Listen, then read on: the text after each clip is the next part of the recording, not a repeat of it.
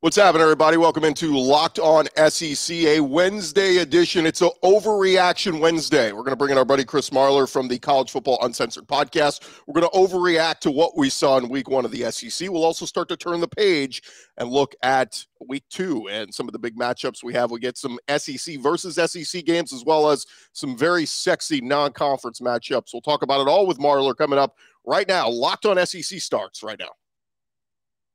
You are Locked On SEC, your daily podcast on the Southeastern Conference. Part of the Locked On Podcast Network, your team every day.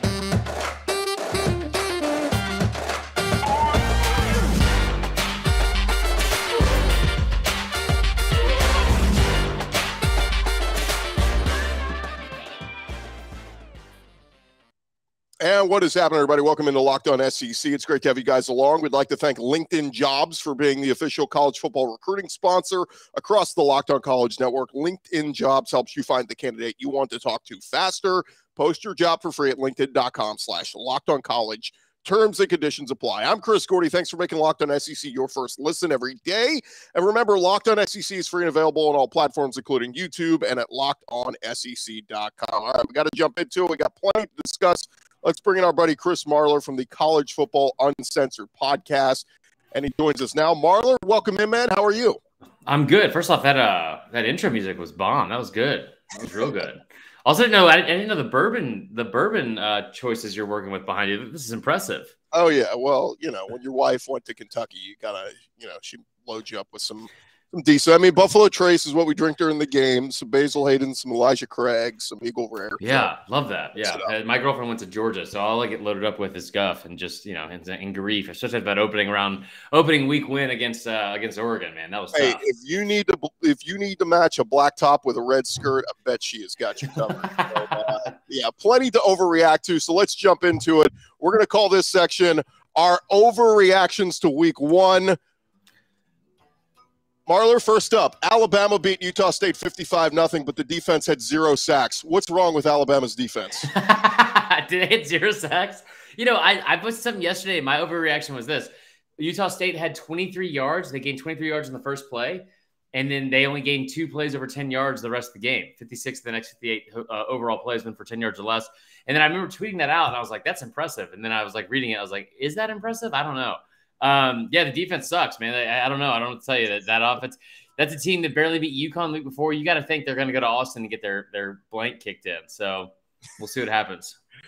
More college football SEC week one overreaction. Georgia's defense has reloaded. They are not rebuilding, Marler. They held Oregon to just 3 points. Is this defense better than last year's Georgia defense? Oh, okay. First off, all jokes aside, because I don't know how serious we're supposed to be on this, but it's an overreaction either way. Yeah. No, I said this in the offseason. I fully believe it. This Georgia team is potentially better than the other team, or the team from a year ago. God, I stumbled through that sentence. This Georgia team is better than the team they had a year ago, strictly because, not because the defense, they're going to still put up their numbers. Like we saw Malachi Starks, that five-star freshman, and that's an absurd interception he made against Bo Nix in the first quarter. But the way that offense is going to be able to run, they have the potential to be more dominant this year than they were a year ago. Yeah, it was funny. Malachi Starks, he makes that play, and I'm like, let me look this kid up. What was he? Oh, the number one athlete. Oh, okay, yeah, he's 5-star. Never went to a single camp. Just played high school football, and they were like, yeah, you're good. I'm like expected to see he was like a 4-star. No, number one athlete, like top athlete in last year's recruiting class. Brian Kelly loses a close game to Florida State and is 0-1 as the head coach at LSU. Was the Brian Kelly hire a mistake, Marler? No, and I hate everything about this loss because it was like Kayshon Boutte has put up. He took off all of his LSU stuff off his. That's where we get our news from now. Is so defeating. But Kayshon Boutte and the other kid, who was what? Malik Neighbors, who fumbled the punt.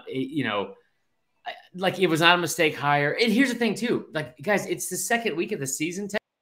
Technically, it's week one. I know we're going into week. Like we don't know if Florida State's bad. Stop judging teams based off the fact that they lost to so and so a couple of years ago. Like this Florida State team, it's a program that has been traditionally very, very good over like the 30,000 feet up and looking at the broad scope there.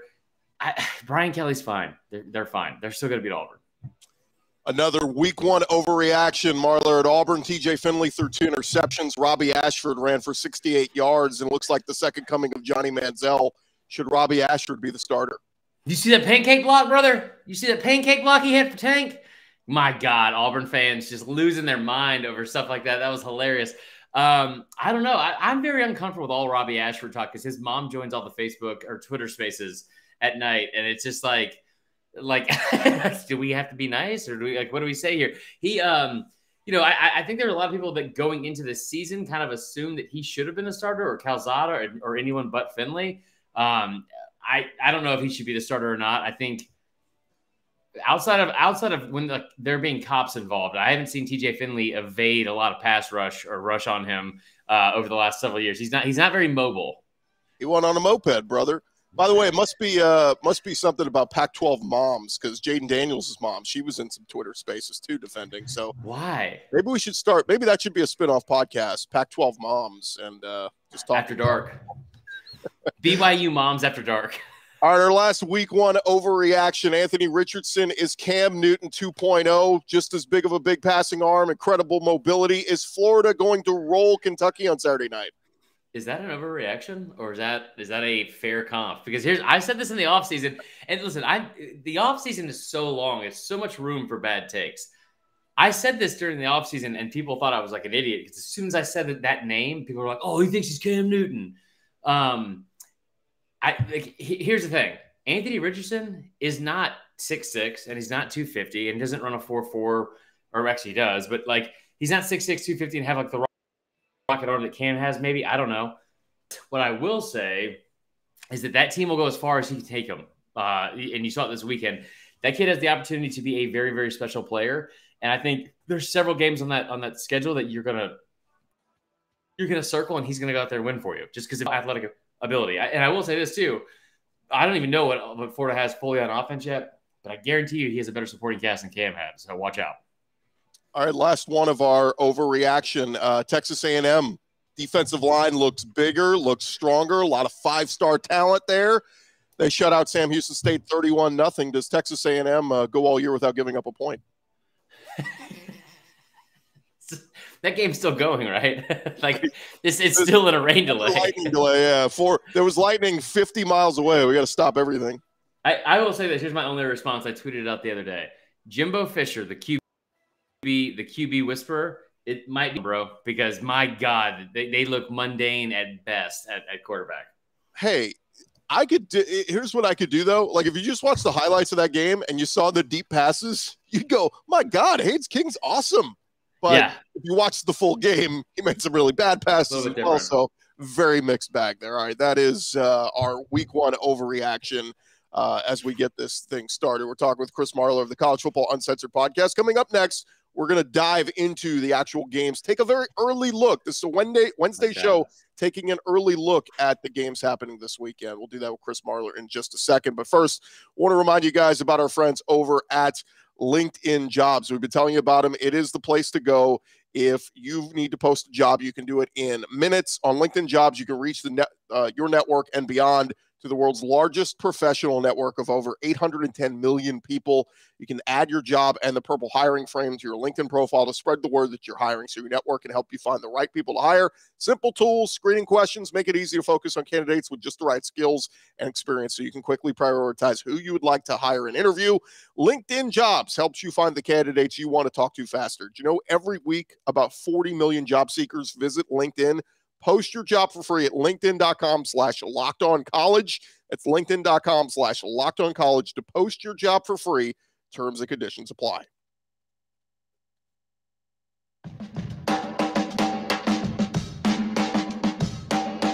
Going along here, Locked On SEC, and we're talking with our good buddy Chris Marler of the College Football Uncensored podcast. He's going to join us every week to talk all things SEC. And Marler, as we start to close the book on week one and turn that proverbial page here on Hump Day and look ahead to week two, man, we've got some big matchups. And let's start with the headliner of the non-conference games. It's number 1 Alabama at the Texas Longhorns. College game days coming to Austin. Steve Sarkisian versus Nick Saban. I'm pretty sure Matthew McConaughey is going to be there somewhere. Probably be the guest picker as he always is. But BetOnline has Bama still a around a 3-touchdown favorite. Yeah. I'm look at it this way, Marler. Quinn Ewers, Bijan Robinson, Xavier Worthy. Are we not giving Texas enough credit in this one? No, we're not. And I've been saying this since the summer. Now, this is a offense that has 5 stars everywhere. If you look at Steve Sarkisian's record, for whatever reason, he's like blacklisted Lane Kiffin. Okay, Lane Kiffin was an a-hole for years. I haven't cussed one time on this episode. Thank you very much. But he was like an a-hole for years and years, and everyone hated him. And all of a sudden, he can't do anything wrong. Then you end up having a guy like Quinn Ewers, is a great picture, by the way. You end up having a guy like Steve Sarkisian. He has this whole issue when he's at USC, and he's like, he's drunk in public. And then he starts doing a whole rehab tour where it's like, he goes to Bama as the OC. He's with the Falcons. This guy gets hated on no matter what. Like I've said this year in, year out. He is one of the top 2 offensive minds in all of college football, maybe all of football in general. And all this guy does is put up really good offenses and really good points. And now he has talent around him. You think about like the negatives you heard about him when he was at Bama. Oh, he's only good because he's got a really good quarterback. Or he's only good because he's got a really good receivers. Or he's only good because he's got a really good running back. Well, guess what, guys? He's got all of that at Texas. Now, the offensive line, I don't know. We'll see how that plays out. But he's got the number 1 rated quarterback in the history of recruiting with Quinn Ewers ahead of anyone else, right? He's percent of his production coming back from the running back position a year ago, including a Heisman, I don't even say a dark horse because Bijan Robinson is really, really good. And then he's got 5 stars at receiver now. So I think that when you look at the talent he's been able to bring in, they were very vanilla a week ago. It's at Texas. It's going to be hot as hell. They're not letting the $1 million band travel, which that's the key to victory for Bama in a lot of games, is the band being there. I mean, I will say this whole hospitality thing that Texas is fumbling the bag on is a little bit surprising. And I know you went out to the LSU Texas game a couple of years ago, and you were giving me kind of a heads up of like what was going on over there. You know that they've tried to refuse a suite for Miss Terry. Yeah, look, I think this is an early preview. I know the Longhorn faithful are saying, this is an early preview of what it's going to be like. SEC life. Look, maybe this team isn't fully on par, ready to go with Bama yet, but right. The trash talk and all that is starting to get going already. So, look, I'm kind of with you that I think Texas is better than we're giving them credit for, but Alabama looks so good in week 1. The dynamic of the running ability of Bryce Young. If he's going to run and throw at a Heisman elite level, I mean, the offense should be unstoppable. Right. But, man, I got to think the Bama defense is licking their chops after saying, Will Anderson for the Heisman, he doesn't get a sack in week 1. He's going to need like 6 this week to make up for lost time. Yeah, I'm not worried about that defense. I'm not worried about Chris Brad. I mean, there's guys in that defense that we're not even talking about, like Chris Braswell, who's also kind of off the edge behind Dallas Turner. They are going to be fine. And that defense was really, really good a week ago. Let's get into another big one, 3:30 Eastern on ABC. It's number 24 Tennessee at number 17 Pitt. The Vols around a 6.5-point road favorite as the artist formerly known as Heinz Field hosts the Tennessee Volunteers. I mean, look, I like the Vols. I love Hendon Hooker, but a defense, it still feels a little And I shaky. wonder if they get into a shootout on the road at Pitt. Man, Keaton Slovis looked pretty good last week. I tell you what, he did. He looked really good. I think that Pitt, I remember seeing a stat about this like 10 years ago, and it stuck with my head forever. And you've heard me say it before, but it's something like 72% of teams that are favored by 5.5 don't cover. I don't have a context for you on that. I don't have an update for you on that. I don't have I don't have the numbers behind it, but it's stuck in my head forever. 5.5 is a road favorite for Tennessee off a team that was a New Year's Six team a year ago. I will love the points on that. Yeah, it's going to be a fun one. Again, I just have no idea. I like Tennessee, but man, that game was an awesome one last year, and now they have to go on the road. I wonder if the Vols have the defense to get stops when they truly need it. I will say this, Pitt having to get up emotionally 2 weeks in a row, because that last week, they open up against West Virginia. That's a bitter, bitter rivalry. They hate each other. It'll be interesting to see what they look like 2 weeks in a row with that. We get a sneaky good one at 11 a.m. Central on ESPN2. It's 1-0 Mizzou at 1-0 Kansas State. The Wildcats are around a touchdown favorite. I've seen it as high as 8. is this a spot maybe to buy in on Brady Cook and Mizzou? Man, I really like Luther Burden in Week One. It was a small sample size, but they got him a receiving touchdown. They got him a rushing touchdown. I feel like that's a guy you just got to center your offense around. But look, everybody's buying into Kansas State. Is this one Mizzou can hang around in? How many yards did Luther Burden have? It wasn't many. It was like 30. 17 yards receiving and like 15 yards rushing. It wasn't much, but he did find it twice. He did. I will take, and that's more important too. So I'll take Kansas State just because I don't think anybody goes to Kansas State and comes out unscathed unless you are a geriatric coach that wants to stay there for roughly 10 to 78 years, like Bill Snyder did. So I think that when you talk about this, I'm not going to bet on this game at all because that'd be absurd with Mizzou right now with where they are. But I think that it should be sneaky. I tell you, a sneaky good game. I don't know if we're going to get to it, but App State and A&M. Yeah, I didn't even have that one on my list, but they got into a shootout with North Carolina a week ago. And you look at Chase Bryce's numbers, the kid from App State, he was 25 of 26 for like 1,738 yards. It's like something like that. It was something close. They're a team, I think, that like they will test that young secondary at A&M. They're going to like in that young defense, especially without Elko. I wonder what that looks like. I think that'll be a fun game because here's the thing too. A&M hasn't had to play with expectations at any point. They didn't have them last year. They didn't have them in 2020. They didn't really have them in 2019 because there's already a built-in caveat of like, well, if they don't win at all, or if they don't win 10 games, like they played five top 10 teams, 4 in the top 5. Like who cares? Now you're in a situation where like you do have expectations. Jimbo has expectations, and then you got Miami coming in town next week. So I wonder what that offense looks like, or that defense looks like against App State. We're continuing our conversation with Chris Marler from the College Football Uncensored podcast. And Marler, we do have some SEC matchups this weekend. Let's start with the big one. Number 20 Kentucky at number 12 Florida. The Gators with that impressive Week 1 win over Utah. I was a little disappointed watching Kentucky. Their offensive line did not play well. Will Levis was shocking. I mean, he had pressure in his face much of that game. They settled down the second half. They got Tavion Robinson involved and got him the ball a lot. But Florida right around a 5-point favorite. This could, though, feel like we'd never want to overreact, like we said earlier, right, Marlo, to Week 1. Right. You can't overreact to Florida, what beat Utah, so now they're going to run the table. This is still a very evenly matched game.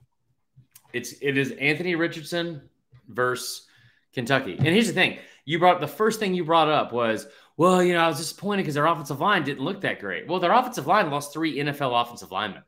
Like, that's why that offensive line didn't look very good. Because they lost 3 NFL offensive linemen.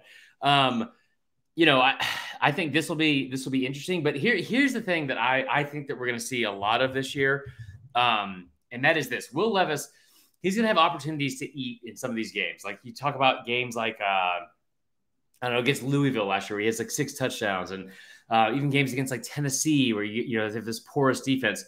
Games like this. What Will Levis doesn't understand this year in year 2, and I know that a lot of people, I work with some of them that have been really high on Will Levis, right? Because he eats bananas with the peels on it. He's quirky, and he puts mayonnaise in his coffee. Well, guys, that's gross, guys. That's gross. That has nothing to do with him being a good quarterback. You're going to have to put games on this kid's shoulders a lot this year because of what you lost a year ago. I don't trust Will Levis, okay? Like, I haven't dated him, but I trust him less than an ex. And I say that because of the fact that it's like, you're a guy that goes in, first off, you eat bananas with the peels on. How do I trust you? Second off, you're a guy that goes into these games, and we saw it a year ago, you have 13 interceptions. And sure, maybe he grows from year 1 to year 2. That offense didn't look good against Miami of Ohio last week, who's not very good. I don't care if they're missing Chris Rodriguez. You should be able to go in there and have, if you have a first round quarterback, if you have what some are projecting to be a top 10 quarterback in the draft, you don't struggle against Miami of Ohio. And they did. And I think it gets worse this week. Yeah, and look, let me do a little bit on the Kentucky side. They did put the game away in the second half. It wasn't even close. They won 37-13. And if you just look at the box score, Will Levis threw for 300 yards and 3 touchdowns with 1 INT. The box score looks good. It's just, if you watch the game, you saw, oh my God, every time he's got the ball, pressure in his face, and he's got to get rid of it. That said, you lose Wan'Dale Robinson, you get Tavion Robinson. This guy picks up right where Wan'Dale leaves off. So 6 catches, 136 yards. That's better. He topped Wandale's debut a year ago for setting the debut record for a Kentucky wide receiver. So that was really good. But early feel on this one. I'm feeling like that swamp is going to be rocking in the Gators. Yeah. You about the humidity, brother? Hey, brother, you ain't played in heat like this, Utah. Welcome. South Carolina is at number 16 Arkansas, an 11 a.m. Central game on ESPN. Arkansas over a touchdown favorite. I watched South Carolina against Georgia State. Gross. Again, just like Kentucky, offensive line, very disappointing. Yeah. Spencer Rattler constantly had pressure in his face. Again, finally settled down the second half, and they were able to pull away. Any chance Rattler and Shane Beamer and company give the Razorbacks some issues? I'm having a moment with myself right now where I'm thinking maybe I'm not as bad at this job as I thought I was, because like everything you're saying are things that I said this summer. Like, yeah, it's awesome that South Carolina is going to bring in Spencer Rattler and they're bringing all this other talent at tight end or whatever. But think about how much less talent around him Spencer Rattler is going to have in Columbia versus what he had at Norman, right? The offensive line last year for South Carolina was awful. I'm not saying that Arkansas's front seven is supposedly going to be great. They looked pretty good on Saturday several times. But, like, this is Georgia State. I mean, look at this. This is Bo Nix's kid out here, number 40, playing linebacker. Look at the size of this kid's head. This guy's a starting linebacker. This guy's built like Rick Moranis from Little Giants, and he's out here playing linebacker against Spencer Rattler. What the hell is happening right now? Sorry. I digress badly. If you're listening to the podcast version, you definitely want to go watch the video version of this on YouTube, because he had a Spaceball helmet on. I mean, good Lord. No, so the point is, this South Carolina team, we all want this game should be played to a tie, 69-69, because everybody in the country is pulling for both of these teams. Nobody wants to see him lose. Like, we love Sam Pittman. I love me a good old cold beer. Who doesn't love that? Right. Like, we love Shane Beamer, he still drinks like high C fruit punch out of the juice box because he's 12. But like, we love both of these guys.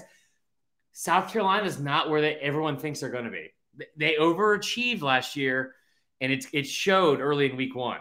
And I'm part of that is that I'm very, very frustrated because my lock of the week was them covering 7 points in the first half and didn't even come close. Let's get to another one that could be sneaky good. It's 2-0 Vandy hosting number 23 Wake Forest. Look, a year ago, we wouldn't have talked at Vandy football at all. But, man, Mike Wright is making Vandy fun again. Make Vandy fun again. Make the hats. Sam Hartman coming back for Wake Forest. Vandy almost a 2-touchdown underdog at home. Oh, that line jumped, huh? Talk me out of it. Talk me out of Vandy plus the points. I mean, with Hartman back, that line jumped like 7 points. Yeah. Yeah, I'm taking Wake, to be honest. I hate that. But, I mean, like they couldn't cover against Elon. Yeah. Yeah, Elon is I mean, I don't even know what this kid from Elon is still a better looking athlete than the kid from Georgia State. Also, look at Mike Wright's eyes. Like he knows that the winning streak is coming to an end. For sure. This ought to be a segment. It's just showing these pictures every week. Pictures from a week ago. Well, we don't have the rights to show, video. Yeah. Well, I have to show stills, but that's fine. That's fine. I get two more for you before we get out of here. Ole Miss gets Central Arkansas. The game is relevant, but they're switching quarterbacks. This is scripted from Lane Kiffin. They're going to switch to Luke Altmyer, give him a shot to start. Jackson Dart was not very impressive in week one. No. What happens if Altmyer goes out there and crushes Central Arkansas, like throws for 300 yards and 3 touchdowns? Good. He's the quarterback. So that's the decision? Yeah. I mean, Ole Miss has a very good way of setting it. Ole Miss is like Missouri in a way, except for they're a fun school that people respect. Ole Miss has the ability to where they're like, we're going to play our first 4 games against nobodies, and then we're going to get the SEC schedule. So they have this September where they can kind of play around and figure out what they're going to do. But you've already had one of those games. Think about how 28-10 against a Troy team that lost 7 of their last 9 last year. That's not a Troy team of the past that beat LSU. I hate to say that, but that was not a very good football team they played. And they looked pretty mediocre against them, and they didn't even pull away in the second half. So let Altmyer go out there and find someone that's going to separate themselves. The other one, we kind of hinted on it, at it earlier in the overreaction, but Auburn is hosting San Jose State. They got a big game against Penn State coming up. Yeah. TJ Finley, I mean, look, he's going to start, but Robbie Ashford, I mean, he showed off his running ability. He made some nice throws. Like, I'll pose it this way. Like, is this just a 2-quarterback system the rest of the year in your mind? No, they can't do that. Like Harsin, the quickest way Harsin does get fired is showing any sort of indecision. Look at those sad eyes. Good Lord. I hope you guys are, I mean, that looks like a basset hound on his 13th year. I mean, that is a tough look. But you look at Robbie Ashford. I think his upside is way higher than Finley's. I think that's how you kind of, I mean, also that muscle, that delt muscle is like pretty impressive too. I think you kind of pin your hopes to that kid over TJ Finley for sure. It's a San Jose team that's not like I've heard from some people that's like I'm fully preparing myself to lose against the San Jose State team. You know, they barely beat Portland State in week 1, right? Or week 0, whatever it would be. I think Auburn wins. You need to have answers going into the Penn State game. You need to have answers because then you're facing a Sean Clifford team and James Franklin, where they had to battle adversity against Purdue. They had come from behind. Their quarterback had diarrhea. They had a whole bunch of stuff going on that hopefully they don't have to deal with again. But my God, I mean, you better find some answers going into that. That was those are your picks. Your early pick, looking ahead to the week 2 of the SEC with our buddy Chris Marler. Before we get out of here, I do want to say a quick ode to Guy Morris, the former Kentucky head coach who passed away this week. He was diagnosed years ago with Alzheimer's. But I will say there was no more epic Gatorade bath for a team before they went on to lose the game. That's literally what I'll remember from Guy Morris. It was the Kentucky 2002. Yeah, the Bluegrass Miracle in Kentucky. Yeah. Nick Saban and LSU win on a Hail Mary play after Guy Morris has already been doused with the Gatorade. And more epic one too. And I don't want to take away from him, but it was when LSU lost to A&M and Coach O had to coach 5 more overtimes with the sticky Gatorade on himself. Yeah, that one sucked. Kick 6. they didn't pour Gatorade on Saban. Okay, why are we doing this? We ended the show with diarrhea and basset hound cheeks, so we're good. He is Chris Marler. Follow him on Twitter @VernFunQuist. Check out his podcast, doing it a couple days a week, the College Football Uncensored podcast. He's going to be joining us every week right here on Locked On SEC, talking all things SEC football. Marler, thanks for the time, man. Of course, man. I appreciate it. All right, that's going to do it for this edition of Locked On SEC. Remember to subscribe and check us out wherever you get your podcasts. I'm Chris Gordy. Thanks for making us your first listen every day. Now go make your second listen. Check out all our other great podcasts, Locked On Bulldogs, Locked On Razorbacks, Locked On whatever SEC school you're looking for. Chances are we got you covered. We'll talk to you guys tomorrow.